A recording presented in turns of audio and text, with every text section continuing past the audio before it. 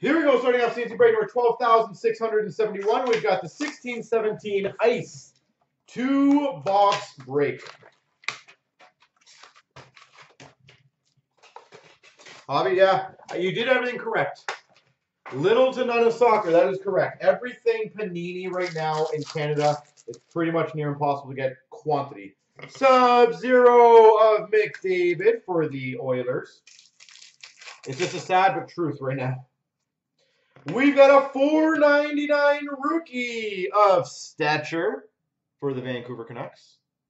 So that is mainly the reason, Big Hit, why we haven't really kind of actively gone after the football or basketball breaks much. We've got for the Carolina Hurricanes, the $2.99 Tolchinsky Ice Premier's Auto. So what you might start seeing, though, Big Hit, is chancers for football single cards that are bigger cards or stuff like that. Because that, at least we can control the cards that we get in and quantities, blah, blah, blah. $12.99 for the Flyers of Roman Lyubimov. We've got a rookie relic jumbo jersey, $1.99 of Travis Konechny. Yeah, so Jennifer's are out. I would be curious to see if 2 months ago they're the same. Because as I said, I'm almost attributing it and wondering if our new camera is maybe one of the reasons. $9.99 of Shellington for the Flames, or new computer. So if our videos 2 or 3 months ago are not off, then that probably honestly would be the computer change.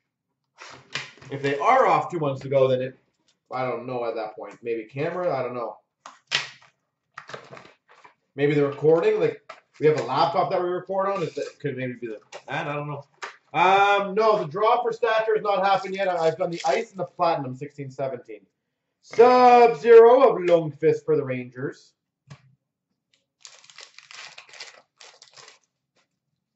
Sub-Zero rookie of Mott for the Hawks.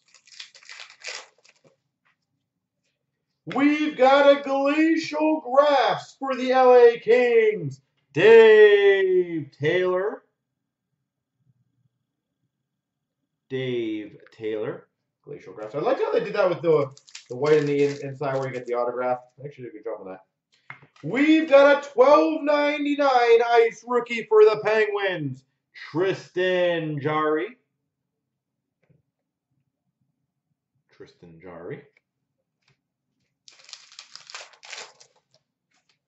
We've got a fresh threads of Beauvillier for the Islanders.